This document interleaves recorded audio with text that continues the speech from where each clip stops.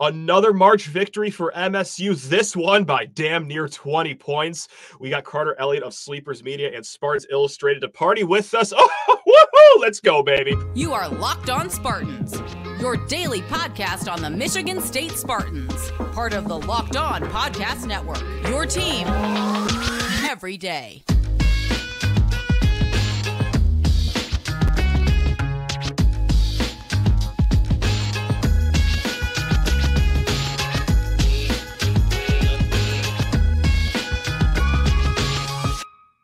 This March Madness victory episode of Locked On Spartans is brought to you by Nissan. Are you the kind of driver that likes to push things a little further? Ever wonder what adventure could be around the next corner? Take the Nissan Rogue, Nissan Pathfinder, or Nissan Armada and go find your next big adventure. Check them all out today at nissanusa.com. Spartan friends, Spartan family. It's been a while since we've been this happy to see each other, gang. Here we are in a victory episode of Locked On Spartans. It's not just me, your host, Matt Sheehan, blabbing up and down. Although if you do have questions or comments, hit us up, lockedonspartans@gmail.com. We're also joined by the one, the only Carter Elliott of Spartans Illustrated, Sleepers Media. Carter, let's get a vibe check, my man. How are we doing over there? You know what? I'm one that always errs on the side of just a little sprinkle of holding back. I don't want to fully commit myself. And you know what? I'm not going to do that. But in just regards to this game, that couldn't have gone any better. That was nice. Never trailed. Got Tyson Walker looking great, healthy. Jaden Akins, welcome back. My sir, I missed you. I missed you so much. Man, what a game. You really can't ask for anything more, to be honest with you. If you do, I think you're being just a wee bit greedy. There's no way as a State fan you can watch that game and be like, they could have done this a little better. Not really, because there is so much that could put a twinkle in our eye. We're talking individual performances. Like you said, Tyson Walker, magician. He puts up 19 points. Jaden Akins, where art thou? Well, he was just saving it all for his first March Madness game of the season. He had 15 points, 7 rebounds, 1 block, 1 steal. He was a menace on both sides of the floor. The only thing he did wrong was miss what would have been the best dunk of the tournament at the end of the game there, but he was sensational for Michigan State. Also, the center position, maybe collectively having their best game of the season. We got to pull out Mady Sissoko. Of course, we have been hard on him on this show many a time. We could have a debate later on after recording whether we're right or wrong for that, but he played his best game of his season, I think. Just 2 points. We're talking 9 rebounds. Incredibly active on defense. He had a block too. And folks, we're starting the nickname here, as corny as it may be. It's not Mady Sissoko. It is Dennis Ramadan with grabbing every single rebound possible. He's not eating from sun up to sundown, but he was gobbling up every single rebound that Mississippi State had to offer for him. He played outstanding. The defense, my God, was absolutely suffocating the entire game. Now, Mississippi State, they had really good defense too. They had 19 points off of turnovers, but Michigan State, 29 points off of turnovers. Carter, after rambling about all that goodness, what gives you the brightest twinkle in your eye moving forward as we take on North Carolina, most likely on Saturday? The play of Jaden Akins, I think, is the one that just comes to mind automatically. And, with his ability to knock down shots, combined with his ability on the defensive end, because Josh Hubbard was able to get going a little bit there towards the end of the first half, a little bit in the second half there. But if I could, I actually do plan on going back and just watching Jaden Akins on Hubbard possessions. He was cutting off the water. Like he had him in shambles, right? A lot of the defensive mistakes came from over helping and help side defense, which is, something that can be fixable. That's just nitpicky. But if Jaden Akins is going to give us this, then that changes a lot of things for this basketball team, because you combine Jaden Akins with, the consistent Malik Hall we've been getting, with Tyson Walker, maybe having that week off, getting that groin a little bit healthier. If we cut down on the turnovers in this game, we probably win by 30. We would have blew them out the water. It wouldn't ever have been even in doubt. And then I'd be remiss if I didn't shout out what the coaching staff did defensively, especially the game plan, was, just chef's kiss. Sometimes you forget that if you can't give Izzo enough time you can't give Izzo a week to game plan for you. That's not fair. That's just not. You can't lock Jan. You can't have Jans and Izzo going head to head. Yeah. And Izzo has a week to look you dead in your soul and know what he's gonna do.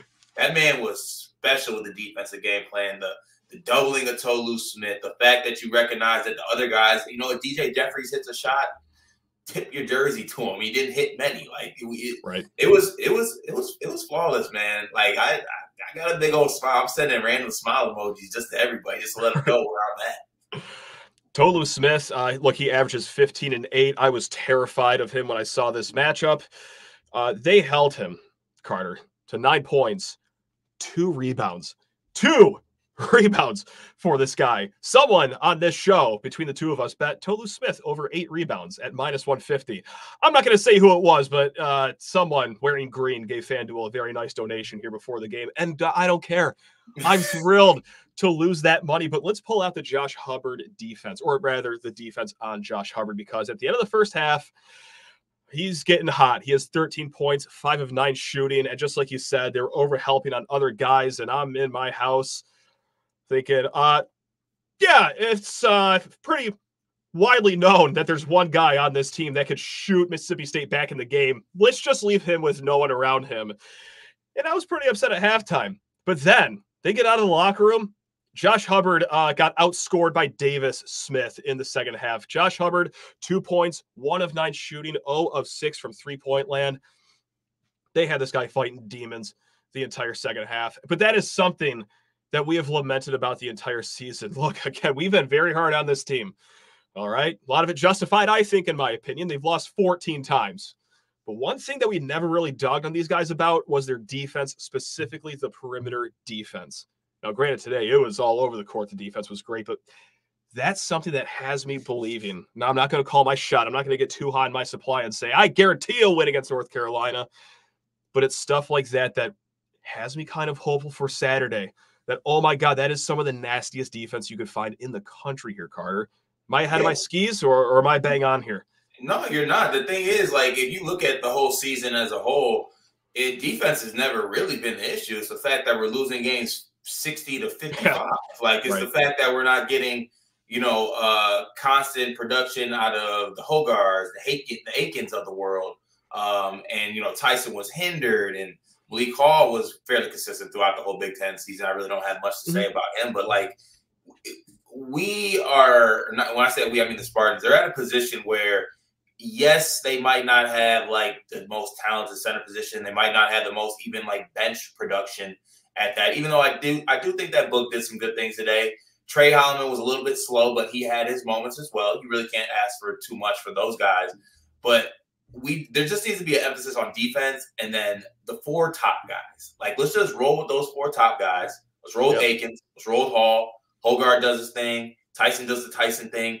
And let's play defense and see where that gets us. And you know what? If that ends in, like, us going to the crib, I'll be fine with that. I mean, I won't be fine with that. I'll be calling you to console me. But, like, I will eventually get over it. That's the thing, though. But we've been saying all year, and to sum it up, is the margin for error with this team is small because of, consistency issues, offensive issues, and other things like that. But if we're going to get this Akins and this Tyson, I don't want to do it. I don't want to do it, but actually, no, I'm going to do it. I want you. I want you, UNC. I want to look Hubert Davis in the eyes. I want to look Armando Bacot dead in his eyes, and I want you. You're going to have to beat me. I want you now. I've gotten there. Why not? Why not? Why not us? Why not us? Because, Carter, this is a stat that I've thrown around this week. 8 of the last 10 tournaments, at least one seed does not move on to the second weekend. I know it's a little cherry picking here, but hey, odds are 80% of the tournaments in the last decade, at least one of the 4 1 seeds isn't going to the Sweet 16. Why not us? Why not? Why not us? Why not us? Why not? God, this is so much fun. Oh, this is great. Carter, we're going to talk a little more about this game, but first need to send you to the bench. I'm so sorry. I hate to do this. I love you, Carter. But first need to talk the people's ears off about Manscaped. That's right. New friend of the program. This episode is brought to you by the spring cleaning champions, Manscaped. This season, make sure to groom your carpets and the drapes with the leaders in below the waist grooming. Clear out that winter bush with Manscaped Lawnmower 5.0 and watch your confidence bloom like the springtime flowers. Embrace the season season and join the 10 million men worldwide who trust Manscaped with our special offer. Go to manscaped.com and use code LOCKEDON. That's all one word, LOCKEDON, for not just 20% off, but free shipping. Folks, let's talk a little bit more about the Lawnmower 5.0 Ultra. Their 5th generation trimmer features 2 interchangeable next-gen skin-safe blade heads, a standard one for taking a little off the top, and a new foil blade to go smooth wherever your heart desires. And hey, if you hate making a mess out there, this thing is waterproof. Take it in the shower, the bathtub, heck, screw it. Go to the ocean with this thing. Who's going to stop you? Maybe the authorities on that last one. But hey, if you're bold enough, go ahead and take it wherever the water is. The Lawnmower 5.0 Ultra is the greatest for your below-the-belt care. Get 20% off and free shipping with code LOCKEDON at manscaped.com. That's 20% off and free shipping with code LOCKEDON at manscaped.com. Nothing like a little spring cleaning in your pants. Also, need to talk your ears off about Gametime. If you're in the Charlotte region, hey, there's a game Saturday that you may or may not want to go to, or hey, even if you're just back here in Michigan, you want to catch a concert, you want to catch a show, you want to catch another sporting event, Gametime is the best place to find your tickets. I love Gametime for a list of reasons. And if you know me, you know I like saving myself a little bit of money here.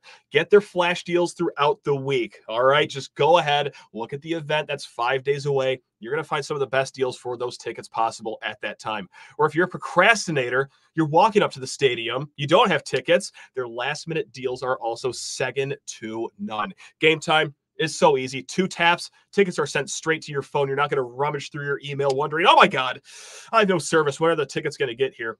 Guys, it really is that easy. So what are you waiting for? Download the Gametime app, take the guesswork out of buying tickets, and create an account and use code LOCKEDON, all one word, LOCKEDON, for $20 off your first purchase. Terms apply. Again, create an account and redeem code LOCKEDON for $20 off. Download Gametime today. Last-minute tickets, lowest prices, guaranteed. Let's drag the one, the only Carter Elliott of Sleepers Media, of Spartans Illustrated, back into the mix here. And Carter, let's just rewind the clock back a little bit, or you know what, maybe not, because the question is, when did you start to feel good about this game? Was it early on, or did you not settle down until 5 minutes after the clock hit 0? Take me through the mind of Carter here. I settled in. Oh, that's tough. I think I settled in the second half when right at the start I came out and I came out to see the game and I saw that Jaden Akins was on Hubbard, and I could tell that they were just going to do the whole Akins on him, shut the water off thing. But to be honest with you, I really didn't feel in doubt at any point of this game, to be honest with you. Like, coming into it, I like Michigan State's advantage. I like the matchups that they could take advantage of. I like the size of Michigan State guards going up against Hubbard, making it very difficult for him. And then the thought that Coach Izzo might do the doubling of Tolu Smith, which he ended up doing in this game. So it was fairly a stress-free game.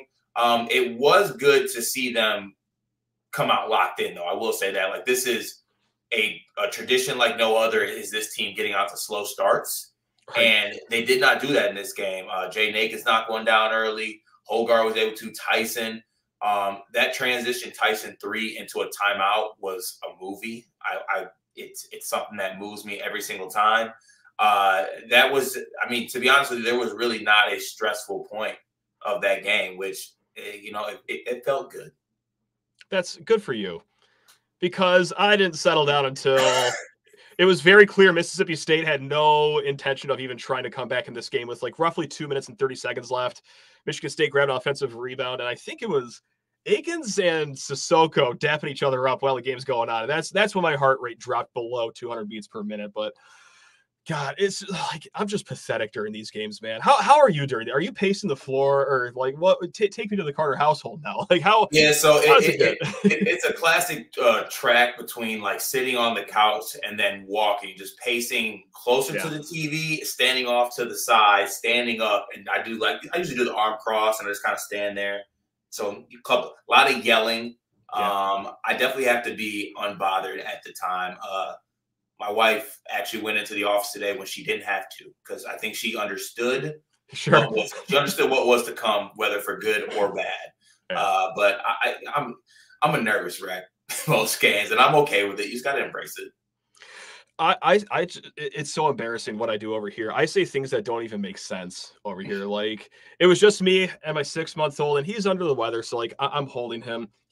Tyson Walker hits that transition 3, and it's just me and him in the house. And I start pacing around with an imaginary phone up to my ear saying, answer the phone and talk nice to me. And then the commercial break comes around, and I'm like, what the hell did that even mean? What am I saying? It makes sense to me. Like, it makes a lot of sense to me. It was much more profanity laced than that, but I was like, talk effing nice to me. And then after like the adrenaline goes away 30 seconds later during the break, it's like, who do I think I am? That was the lamest, whitest thing I could have possibly said, but whatever, man. Hey, just words leave my mouth that make no sense in March. All right, now I'll steer this conversation back to actually on the basketball court here, because look, I assume the Wagner Seahawks, despite their best efforts, will not beat North Carolina. One thing that was interesting about these first 2-round matchups, Mississippi State and UNC, it's a pretty like basic, broad takeaway here. So, hey, they got a really good point guard. Both teams do. Josh Hubbard, RJ Davis, and they have a really good big man, Tolu Smith, and of course, Armando Bacot. Do you think it's as easy as to look at that as if it's like a cookie cutter of both teams, and that could give us extra optimism? Or obviously UNC is better than Mississippi State, but is it more than just that? You want the truth, or you want me to lie to you? Shoot me straight, man. I always want straight talk. I'll shoot you straight here. It unfortunately is not, because the thing is, like, RJ Davis is All-American. RJ Davis is very good. RJ Davis is a top 5 guard in this tournament. Like, and Armando Bacot is an All-American as well. Like, I think Armando might have been 3rd team, possibly. I don't know. He's an All-American level type player. RJ Davis is ACC Player of the Year, All-American level player. It's a little bit different. The thing about Hubbard that scares you the most is that he is like the microwave type guy, where it's like one game, 30 ball, and he shoots 47% from the field. Next game, 14 points, 27% from the field. Like, that's just the type of player he is. He's electric. He's a young freshman. He'll probably figure it out. But RJ Davis is he's a different beast. He's a bad man. He operates great in the pick and roll. He can shoot the ball. He can really do a lot of different things to put pressure on the defense. Now, on the flip side of that, we have a lot of good guards that can defend. So, there's opportunity and space for the Michigan State guards to step up and take that challenge of RJ Davis and try to slow him down. Down low, Armando Bacot is definitely a guy that can score the ball with his back to the basket. But the one thing is that I think gives me hope for this game if we do come to UNC. One, Armando Bacot can kind of sleepwalk through games sometimes because they don't want to, one, either give him the ball, or two, he just chooses to kind of sleepwalk through games. I don't know. I mean, gotcha. It might have to do with the fact that he's 27 and he's just like fed up about basketball, but I don't know. But he can sleepwalk through games a lot of the times. And then the other thing, a working theory that I got going, not sure if it's going to come to fruition or not. Their transfers, Cormac Ryan and Harrison Ingram, have been great this year. Harrison Ingram more than Cormac Ryan, but Cormac Ryan's had some big games. He had a big game against Duke at Cameron. Of course, a white guy named Cormac Ryan transfers in and goes crazy at Cameron. That's a story as old as time. But I think the thing is that these guys they never played in this setting. Like, the NCAA market, like the tournament is different. And they've never been in this position where, like, they're the number 1 seed. They're playing in the tournament. They're playing a Tom Izzo team. It's a little bit different. And, yes, they were good players, but let's also not forget they came from losing programs. Stanford stinks. Notre Dame also stinks. Like that, like they are not winners. They're winning this season, but it's a whole different thing when you get in that tournament. That's all I'm saying. So they want to tighten up. Then Michigan State's going to have nothing but space and opportunity to take advantage of it. I like that a lot. That's what I'm talking about. Anything that we didn't hit on that you want to bring up? Because really quick, I do want to bring up that I was thrilled with how this game was officiated. Oh, like that was great. 16 combined free throws, and they all came in the second half. That was nice. How nice was it just to watch a game go up and down, up and down? Oh my God. There's just no like whistles and free throws. It was refreshing. Fluid basketball in this climate, in this economy. What are they out of their minds over there? Are they nuts? But that was beautiful to see. I did appreciate seeing that. So I just had to point that out really quick. But yeah, anything that you took away from this game that you just wanted to talk about here before we let you go? I think I touched on everything I wanted to. I will say that I needed that Jaden Akins oop to go down. I needed that because I know there would have been a perfect picture of it too. You remember when Oladipo almost had that alley-oop when they were playing Michigan? Like that I picture. remember where I was for that. That's how nice of a miss that was. I was at a restaurant called Googs in Holland watching that. Like that was a remember where you were moment, and it was for a missed dunk. So yes, I do know what you're talking about. Greatest miss of all time. That's one. The Jaden Akins oop. That's two right there. Yeah. There it is. That's the list. I didn't even see the Akins thing coming. I was like, oh, nice little lob and then a little layup. He'll try here. And then he cocks it back. It's like, oh, he's going for murder. That's nice. Murder charges out of state. Cool. Awesome. So, Carter, this is great. This was awesome to just smile with you. We still got more to come, gang. We still got a little more of the show. We got to get to sports we haven't talked about all week that need some shine. Hockey, gymnastics, and women's basketball. But Carter, we're going to go let you enjoy the rest of the day because this is the best part of batting leadoff in March Madness is that as Spartan fans, oh my God, we can enjoy the rest of Thursday, the rest of Friday, and then suffer heart attacks on Saturday. But Carter, really appreciate you, man. You're the best. I got to get the mic closer. Man, go green. If you support a team that lost in March Madness, go find yourself and go be better because I can't relate to that. Cannot relate. Simply can't relate. Imagine not even making this tournament. Imagine not even making this tournament. That's rich. That's really rich. Not my team. Not my team. Could be mine. Nope, not my team. Not my team. Carter, until next time, man. You're the best. Folks, need to talk all your ears off about Nissan. That is right, gang. Because this week's March Madness Bracket Highlight is brought to you by our friends over at Nissan. Each week, we're picking one team that stands out, a team that's pushed it further than the rest. Just like any of the all-new 2024 Nissan SUVs, these guys were able to take it to the next level. Like, for example, the Yukon Huskies. They can only be described as an Armada. This top-seeded team is as hardcore as it gets out there, so it's no wonder they've landed the top overall seed in the NCAA tournament. They're one of the favorites to win it all, despite 4 of the Power 6 conference champions standing in their way in the East region. Or another great example, the Oregon Ducks are obviously this week's Nissan Rogue. The team absolutely surprised us all with a powerful performance in the final Pac-12 tournament, punching their ticket to the big dance. They say win life, go Rogue, and that's exactly what the Ducks have done here. So take the Nissan Rogue, Nissan Pathfinder, or Nissan Armada and go find your next big adventure. Shop NissanUSA.com. All right, we're going to get onto the basketball court again here, but for the women's side of the tournament because the NCAA just loves Michigan State. Friday, when the women's tournament kicks off, who's the first game? It's your Michigan State Spartans who punched their ticket to the tournament under Robin Freilich. That's the first time in women's history, for the Spartans at least, that a first-year head coach brought the Spartans to the tournament. Sensational work. Now, the draw here for our Lady Spartans is not ideal necessarily. Yes, they are favored by 3.5 on FanDuel against North Carolina. That's who they opened up with. However, number 1 overall seed, South Carolina, who I'm pretty sure off the top of my head has lost just 1 game in the last 2 years. If I'm on or off, I'm not on or off by much. That is a very good team coached by Dawn Staley, who quite frankly might be the best coach in either men's or women's basketball. So should the Spartans get by the Tar Heels, again, this game is going to tip off 11:30 a.m. So this is something you're going to have coffee while you're watching this game on ESPN2.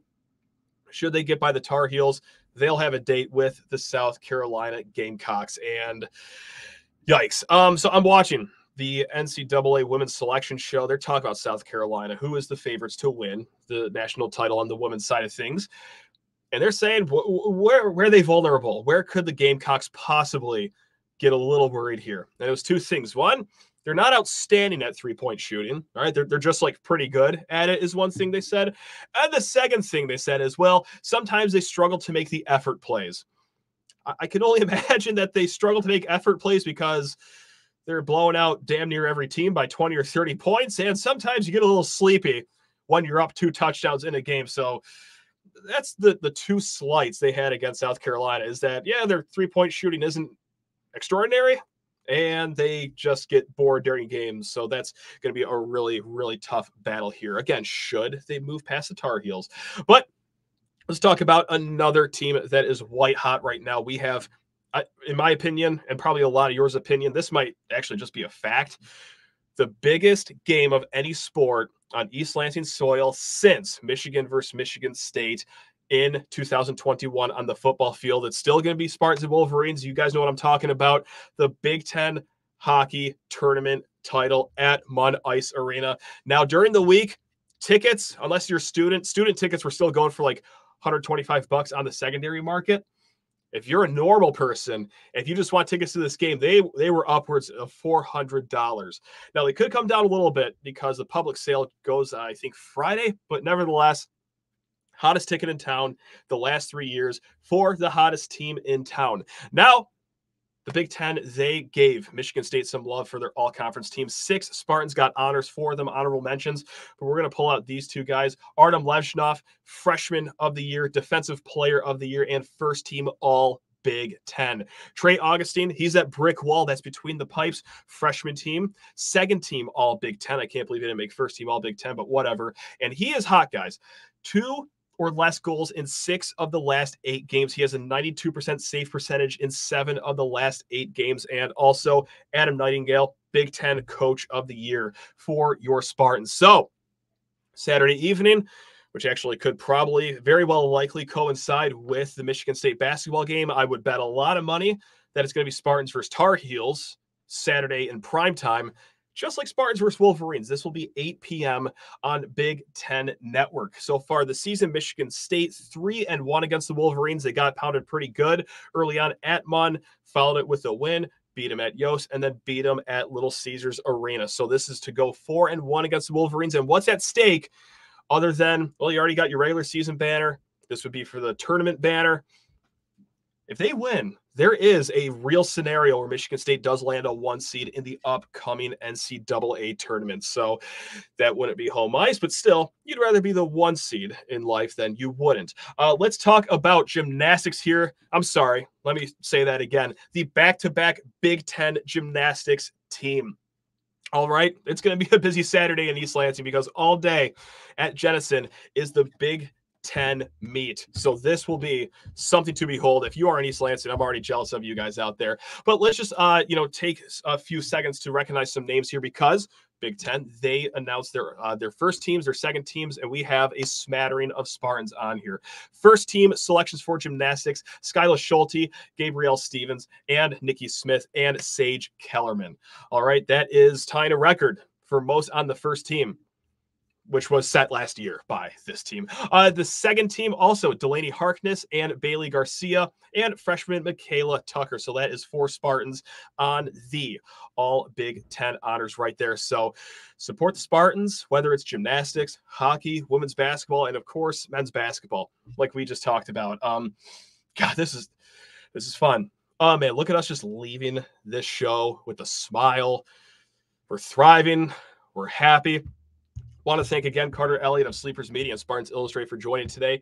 We will most likely be back tomorrow. We're going to do a preview show of this North Carolina game unless Wagner absolutely stuns the world, and then I'll try to reach out to someone that covers Wagner over there to get them on the show here. But yes, you guys know it. Locked on Spartans, your team of green and white, 5 days a week, 6 days a week, or maybe even 7 days a week this week. Oh, God. That felt nice. That felt really nice. All right, gang. Love you all. Go enjoy the rest of the first round of the tournament.